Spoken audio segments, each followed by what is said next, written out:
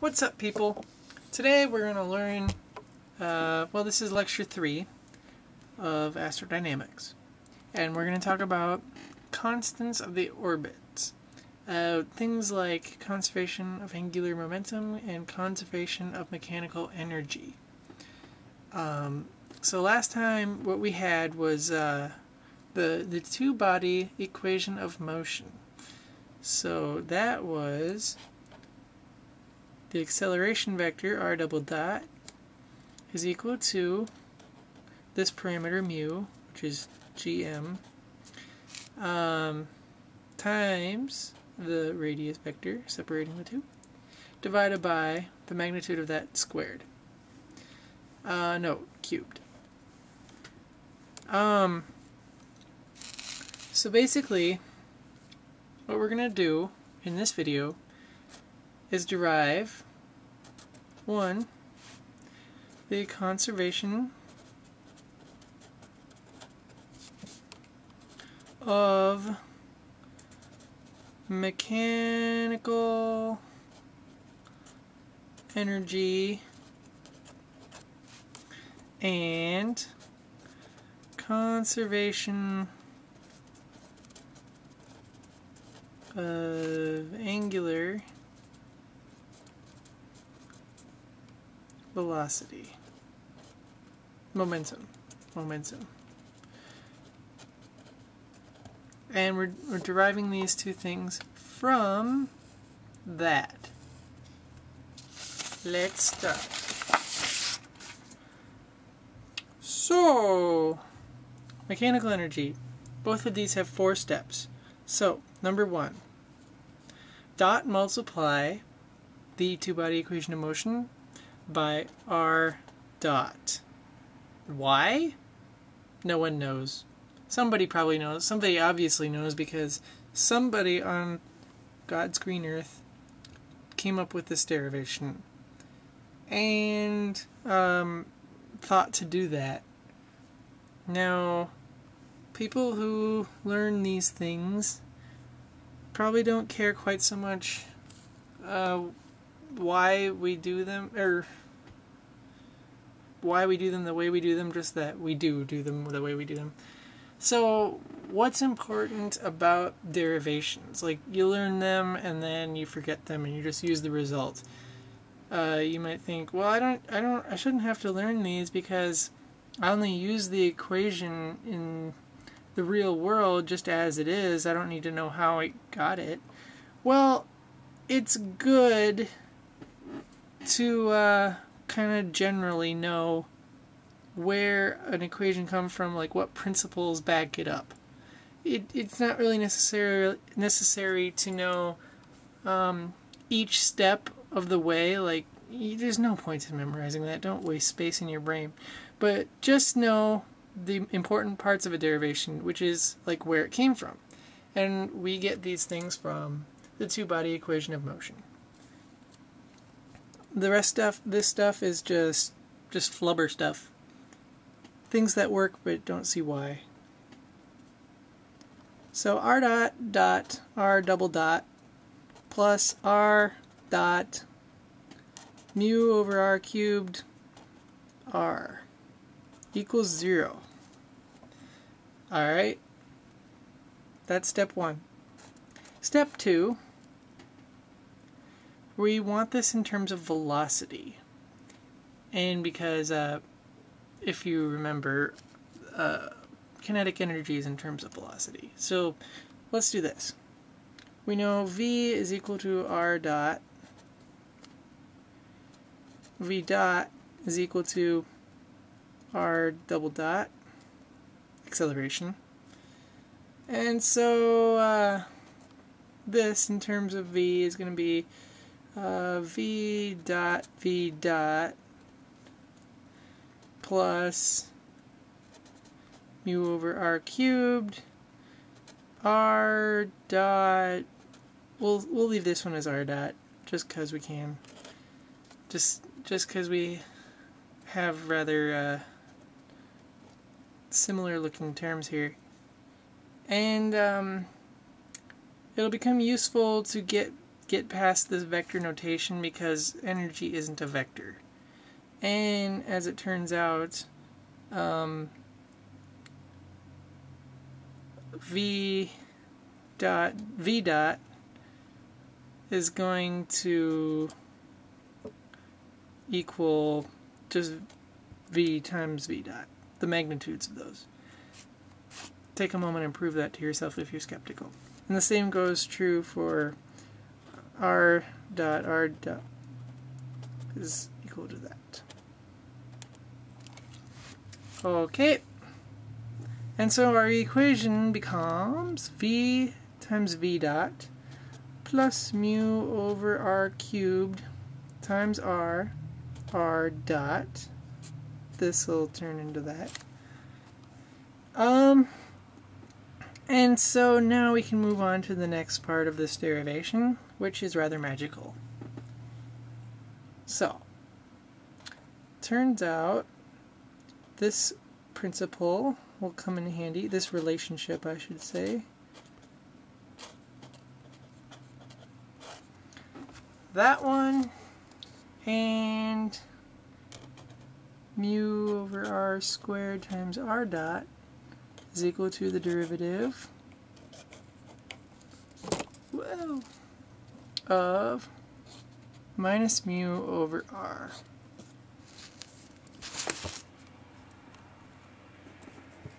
Move you over there so you can see it. Alright. So this may be true, and you'll see that it is if you've taken calc. But who thought to do it here? Really smart people, that's who.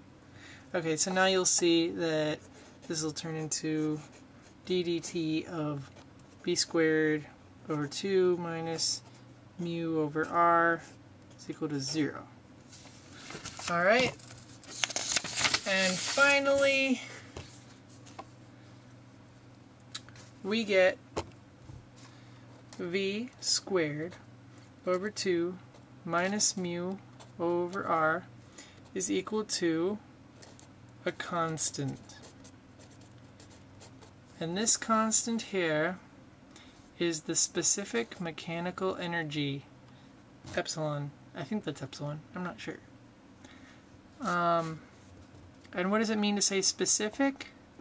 Well, it's the mechanical energy divided by mass.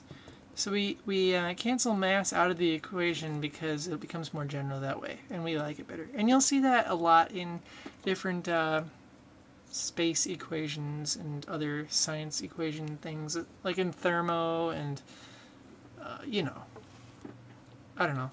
I don't really know why they do it. They just do. I think it's so that you can have one equation for every problem. But, okay, look at this. This is actually energy, and you should recognize it if you've taken physics. This is kinetic energy, but kinetic energy with mass in it is mv squared over 2, 1/2 mv squared. And then this is potential energy. Well,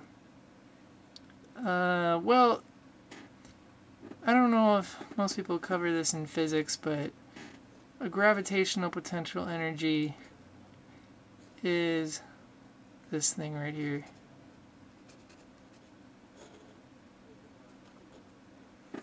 And so this is mu, and of course mass cancels out because this is specific. And oh yes, and actually, fun fact, if you had like electrical potential energy, it's actually very similar, only instead of m's it's q, which is charge, and instead of g it's k. But the relationship is still the same. But that doesn't matter. We don't need to worry about that because this is not electromagnetism. This is astrodynamics. But as my professor of astrodynamics say, you don't know what knowledge you're going to end up needing. So he often goes on tangents like this. I might as well too. He's rubbing off on me. Ah. Alright, I have 5 minutes of memory card left. Let's see if I can get through angular momentum. So, we start the same way.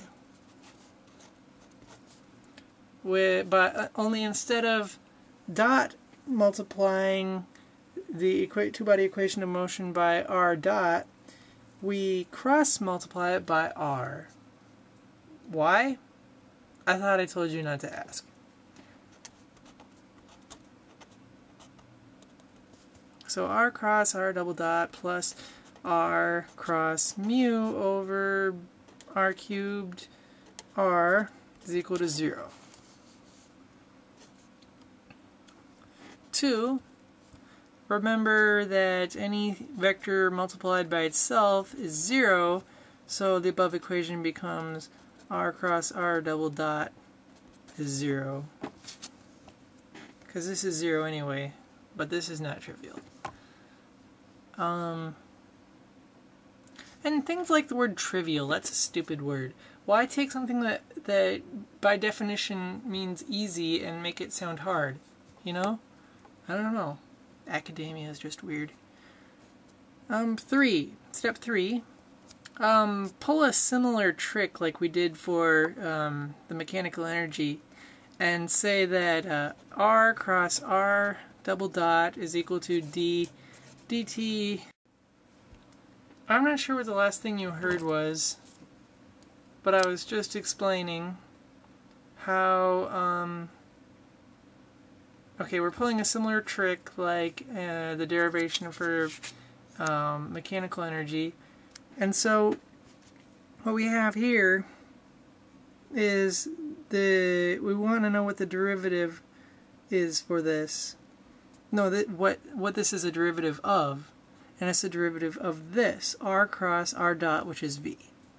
And so this thing is equal to 0, and that tells us that this bit in here is constant. R cross V equals constant, and this is our angular momentum, H they call it. Don't know why. Mass, M is taken for mass, so I don't know. But you might stop here and say, wait a minute, I thought angular momentum is r cross, what is it, r cross momentum? Yeah. Or something or other. Physics memory is failing me. I forget. I did do well in physics, despite my lack of memory of it semesters later. But anyway, the point is, where's mass? Momentum, by definition, has mass in it. Well, same thing with the mechanical energy. Mass goes away because it's not needed. We use a specific quantity for H. Alright, so now we have these two constants of motion. E equals v squared over 2 minus mu over r. And H is equal to r cross v. Now this is a vector. Let me show you something quick. You're going to love this. Alright, here's our planet. Here's our spaceship. Neep, neep, neep, neep, neep, neep, neep, neep. Okay, so here's our local horizon line. It's perpendicular to R here. And our local vertical. And here's our velocity of the spacecraft. This angle here is called the zenith angle, gamma. And this angle here is called the flight path angle, phi. And so you'll remember that the definition of a cross product is going to be the two magnitudes multiplied by each other times the sine of the angle between them, which in this case is gamma. Now, nobody cares about gamma for some reason. They like phi much better. And so that would also be equal to RV cosine of the flight path angle. And so now we have another useful relationship just based on magnitudes. So if you don't have any information on vector stuff, these two things will get you places. Now, lastly, what we're going to do next is relate those two quantities to the geometry of the orbit.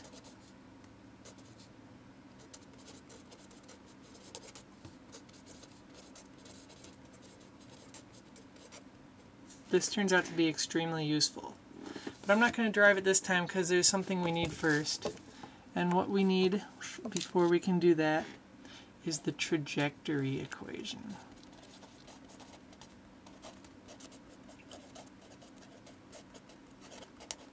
And this is very, very important. And my professor said that it could easily be the most important equation we learn all semester. So stay tuned for that next time, because you're here learning astrodynamics, and I assume you would want to know the most important thing that we learn in astrodynamics. Alright, so that's it for this time. Stay tuned for the next one, which should come out within a week, I hope, if I have time. Thank you for watching. Bye!